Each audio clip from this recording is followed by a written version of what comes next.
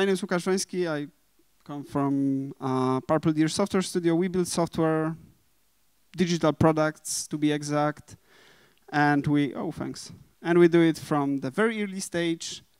We build wonderful products. But that's not about my main job. This is more about the experiment that I did lately. And I will try to answer the question in the title of the presentation. Will AI take our jobs? And by our, I mean developers' jobs. And not only. OK, let's try if this works. Woo!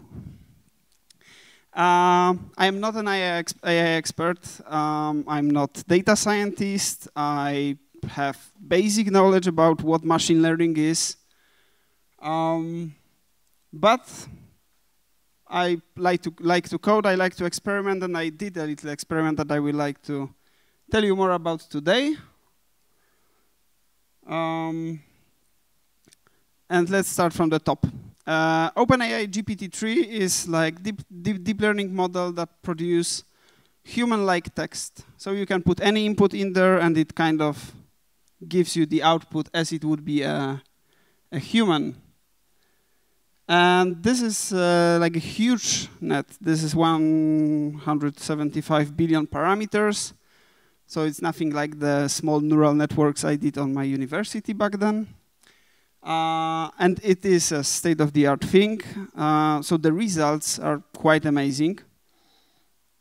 And I found it because I kind of browsed the internet and saw screenshots from the platform called the Playground, which is available at beta.openai.com. And I guess everyone can try to play and interact with it. So I did. I've, have some fun with that. Like, it can be a chatbot. It can talk with you. Here I'm asking about some tips, how to prepare for this talk, because, I haven't doing this since the start of pandemic, so, and it was very helpful and supporting, so that was nice. It kind of understands the context of the chat, so it's very good. Or you can ask it to, write a song lyrics, for example. As you can see, it has some kind of different idea what this conference is about. But yeah, that's it. So next, I've kind of decided to, OK, what if I would tell it to write me a program, to write me a Python script? And I did this, like write me a Python program. And here's like a ton of requirements in here. A lot of details, and believe me or not, or you're quick at analyzing the part at the bottom, it actually put all the requirements together and prepared a code. So I said to myself, it's brilliant. I will use it to code, but I don't know how. And turns out I'm not the only one who got this idea, because OpenAI created something called Codex. And Codex translates natural language into code. It's based on the GPT-3, and it works with most of the programming languages. As you can see, there's no Java in here. I don't know why. Maybe because of my personal preferences. And turns out there's a tool that actually utilizes OpenAI Codex and can be used by basically everyone, which is Github Copilot. So when I saw it, it was closed beta. I've applied for the access, and I said, OK, that's nice. 1 or 2 days, I will have access to it. And then I started reading GitHub threads that people are waiting for 6 months or so to get the access. So all my enthusiasm went very low. But my luck, 2 days later, GitHub announced that it's now a commercial product. And all I had to do was to, put my credit card in, get my 2 months of free trial. And it's still available like this. So I started to wondering, what should I do with it? I, installed it. In my case, it's Visual Studio Code, so it's an extension. But there are extensions to other IDEs as well. And I thought, OK, should I, create some project from scratch? Should I work on make it help me with some project that I'm working on? What should I do? So I thought about an experiment. to write a game in Pygame. Pygame is a library, Python library to write games, very simple one. The only problem, or the only two problems that I've had were that I'm not good at Python. I'm just using it from time to time to, create CTF exploits or something. But I don't understand this language too well, and I'm not good with syntax and everything. And I barely know Pygame, because I was using it once when I was my university, like 12 years ago. There was assessment to create a game, any program in Python, so I created a game. So if I don't know Python and I don't know Pygame, then someone needs to know this, and this guy is Copilot. So I wanted Copilot to become a captain, and me on the back seat just telling him what to do. I've plugged my microphone, I've turned on my screen recording, sit in my room, and this effect of this is the 2.5 hour long video, uncut, unedited, that I'll share with you later. So you can see how I did this from start to finish. It was Sunday. I start by writing a comment, because that's how you communicate with Copilot. One thing is that it can read code and kind of decide on this, but also on comments that we put in the code. So I wrote my first comment, create a game window with 800 times 600 dimensions, using Pygame for the game named Space Invaders, and left it open. This left it open I've added because for the first time it just opened the window and closed it. And one tap, and I've got 1, 2, 3, 10 lines of code with just one click of the tab button. I did nothing else than writing this comment above, and it generated this. And I don't know Pygame, so it's great because I don't need to read documentation. And turns out it was correct. I've had my game window. It got the proper size. It got the name of the game on the top. So seems wonderful, right? And that's how 2 hours of ups and downs started. Because it was like emotional roller coaster for me. Like some things were very smooth, and some, At the start, I was very happy that Copilot understands the context of the code. So if I had like class in one file and started to write the code with Copilot in other file, it understood that this class has specific fields or methods, etc. So it was, good start. And then I was kind of confused because Copilot started to make up the code that does not exist. Like, I don't know Pygame. I did not read the documentation. But seems that he did not do it either. Like in this case, when it tried to run the setrect method on the Pygame surface, which is not part of Pygame surface. So that was strange. And it kind of made me to take a look into documentation and tell him in more detail what to do and how to use Pygame, which was a bummer. But it was not that much time consuming. The bigger problem were that I spent almost an hour to try to refactor the code in one way, like change the code from structural code and put it, encapsulate it within a class. And I asked it to change one line to assign some information not to the local variable, but rather to the field in the object. And I tried this, and this, and this, and this, and this, and this. And yeah, a lot of this. Many more than that. An hour straight trying to figure out what I'm doing wrong. So I was close to, telling myself, okay, this Copilot thing is not helpful at all. It's not the tool that was advertised to me. I don't want to use it.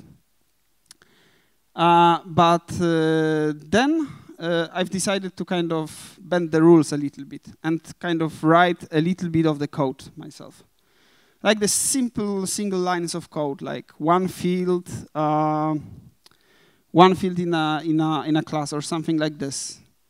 And it started to work because it kind of can read the context of the code, and it was far smarter from that point. So my assumptions changed, but after all, I've managed to do this. I was impressed at some point, because I wrote comment like this: to create an enemy sprite. You know how Space Invaders works. Like, enemies are coming from the top to bottom, and you need to shoot them. So I tell them that this is the file with the enemy picture, this is the size I want to use. It should be displayed right there. Only that, and I pressed tab, like always. And it created all of this, including that comment at the bottom to move the enemy in every frame. So it kind of figured out itself that I want to create this kind of game and actually add the line that the enemies should go down line by line, like pixel by pixel. So that was very amazing. And finally, this is the result. I've created the game, and I've actually write, like, I don't know, just a few lines of code. So it's still a good result, but I have some, takeaways from this. GitHub Copilot is sometimes it's amazing and can, do stuff like this one with moving enemies, but sometimes it's terrible and it's frustrating and it does not understand what we're trying to do, and you have to figure out how to tell it in a totally different way so it can actually understand what's going on. And it's kind of random, so it also not produce the, the same results every time. The biggest blocker for me was not knowing Python and Pygame. If I would know this, then I would probably do it a lot faster, because I would give different instructions to the Copilot, and I would, it won't be 2 hours, but maybe an hour. It makes a big difference in terms of productivity. Clicking one tab and getting 10 lines of code is something that actually makes change in terms of how much time you need to spend to code. So for me, that was the game changer. And I think it's an evolution of the approach. Like, when we've had languages like C, and we had to manage the memory ourselves, and then Java came out, and the work of the developers become more abstract, more high level. So in here, I guess it's similar.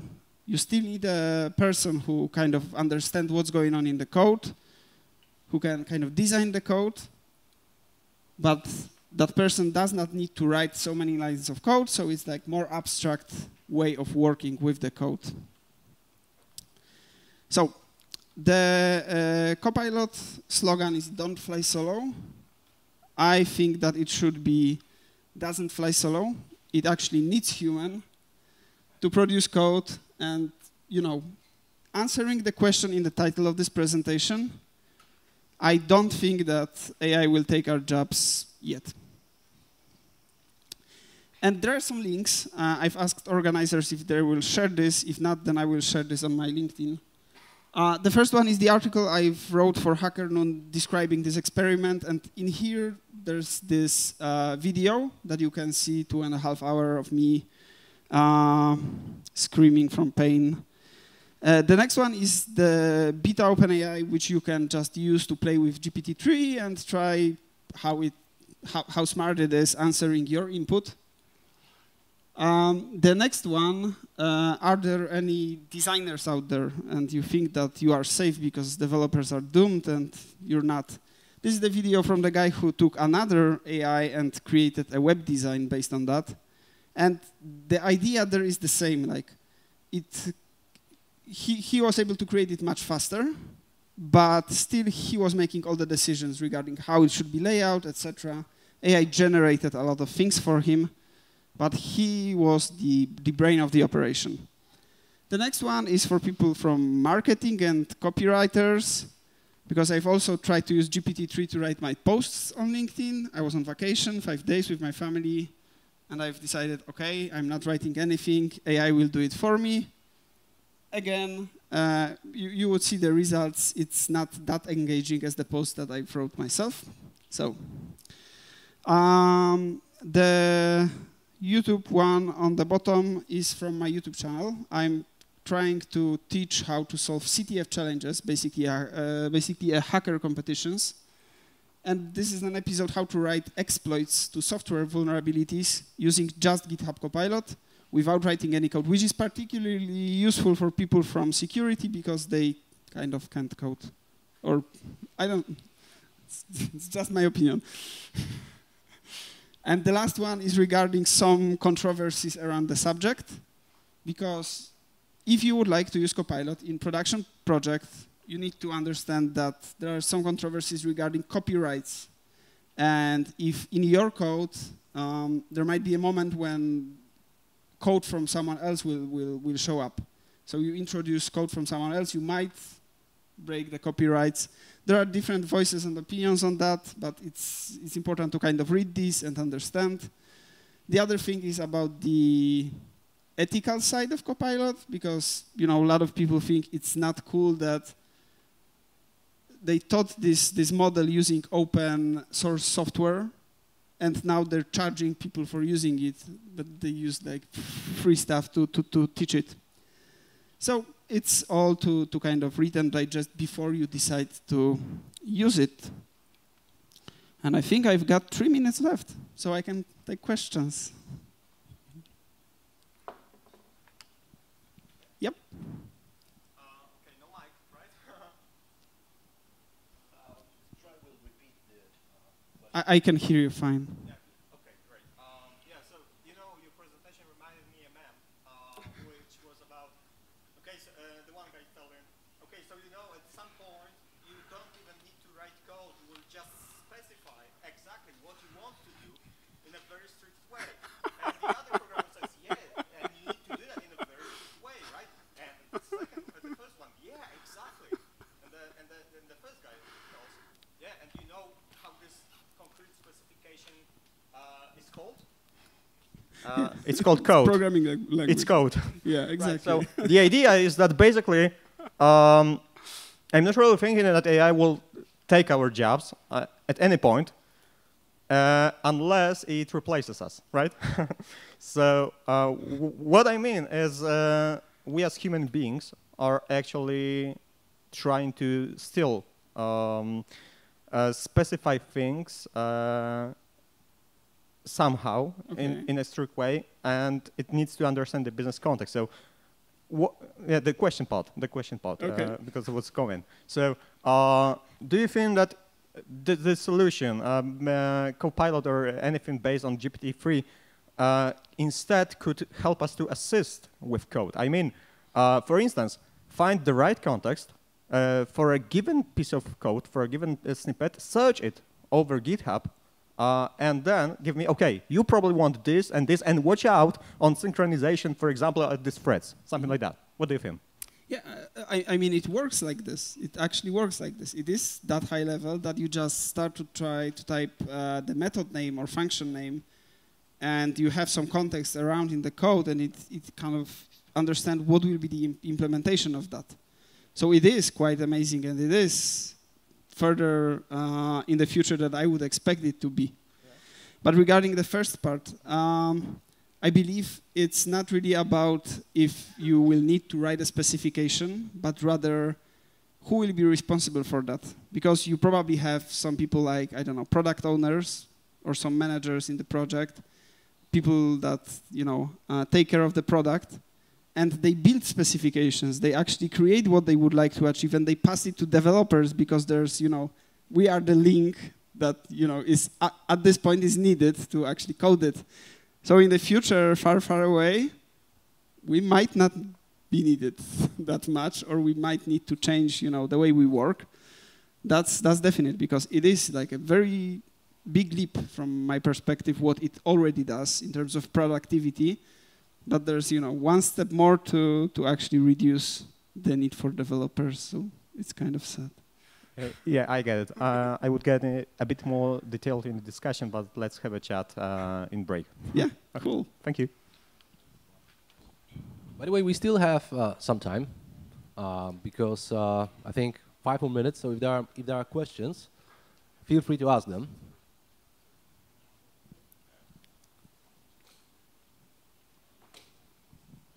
So if we take the example of things like Stable Diffusion or DALL-E as one kind of interesting lesson where machine-generated things are interesting. One of the things that I've noticed with these systems is that, contrary to what you see on Twitter, people are not putting in prompts and then just getting perfect images out like every single time. Usually you have to spam the regenerate button like 40 or 50 times and then you pick the best one. Yeah. So it's almost more about like, can we find ways of shrinking the iteration cycle, right? Like if you sort of translate this back into code, it's like, can we generate programs, see if it's the right thing? Okay, it's almost the right thing, but like randomly there's a cow standing on the moon, so try regenerating again, try it again. That speaks to iteration cycle. So I almost wonder, and maybe this isn't a question so much as a prompt for free-form opinion. It's like maybe the benefit from this sort of like AI arms race is that it will push us to building tooling which allows us to iterate quickly on code and see the results rapidly and be like, no, that's not what I want. And that you would think that would benefit everybody, not just the AI. Okay. I guess it kind of works like this. In Visual Studio, when you install it, you've got these little buttons, next and previous, and you can get next suggestion.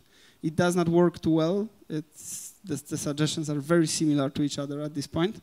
But I guess if it will kind of evolve, then it might be like this, that you as developer are picking what you actually would like to achieve, and that's it. Yeah, I guess so. Thanks for that. Any other question? Ooh, more questions. I was not prepared for that. Very simple one question. Who will take the blame for the code? Oh. Yeah. Okay, that's one thing that developers will always be needed for, to take a blame. Definitely. Yeah, thanks. Thank you. Okay. Yeah, we still have a minute or two, so last question. Yeah, so maybe I have actually a follow-up question, or I saw some, let's say, maybe even confusion in narration, because at one point you said that the product name is Copilot, so this is the pilot that usually sat on the right seat in the plane or on the left seat in the helicopter, because this is a difference usually. But at some point you mentioned that you decided that the Copilot will be the captain, but in my opinion, actually, you were still, based on your narration, you were always the pilot in command. So I think this is how it works. And do you agree, or what is your opinion on that? Okay, maybe my metaphor is kind of faulty in that case. Yeah, it's more like limo driver and the guy on the back who says to limo driver where to go. But still, the idea coming from GitHub is to actually be a copilot and not do all the job by himself, but rather do this job as a they advertise it as a personal pair programmer thing. So yeah, but like in aviation, if we have this analogy still, like of course all analogies have some limits, but in aviation you have like the copilot that can like operate like even start takeoff and maintain the cruise altitude and everything. But there is still the captain, the pilot. Actually, the proper name is pilot in command, and he doesn't have to actually have the control of the use all the instruments, but he's responsible for he will take the blame. What I can do is just thank for that input. I mean, my knowledge about aviation is that I can sit in the plane sometime and fly for my vacation. So I'm not that detailed about these metaphors, and I took this metaphor just because of the names of this product. So, but that's a good one. Any other question? Lots of questions, good.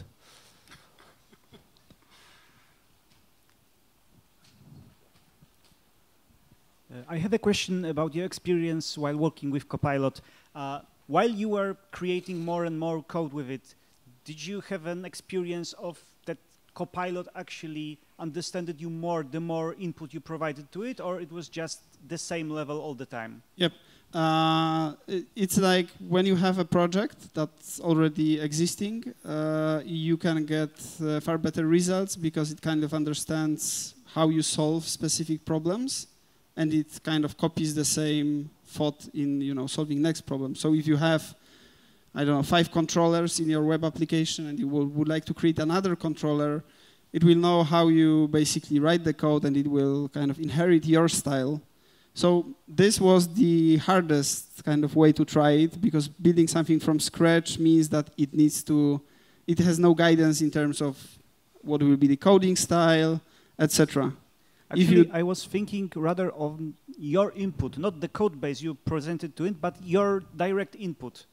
So, for example, if you try to say something like 5 times with different results, so, for example, does the Copilot works better than in the next situation that you presented it with similar... It is. You saw this one with the enemy. I'm pretty sure that it took the idea that it needs to move because it analyzed the rest of the code that I did. So I still put, human-like input, that it just need to create an enemy, and it figured out that the enemy should go from the top of the screen to the bottom because that's part of the game logic.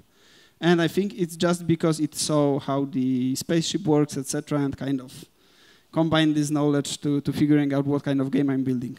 But still, it was analysis of the created code base, what you have written together, not the things you said to it in the meantime. Yeah, it's like every project works like this. You create some code and you get to the next stage, and as normal developer, you do the same. Like you look into the code you previously did, and you just create another code that's similar to it in terms of style, etc.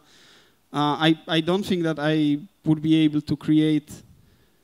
It's not working like this, that I can, write description in multiple files and then ask it to do all the things in one time. It's always, something that's auto-completing my code with the tab button. So I think it's not fully possible. Thanks. Thank you.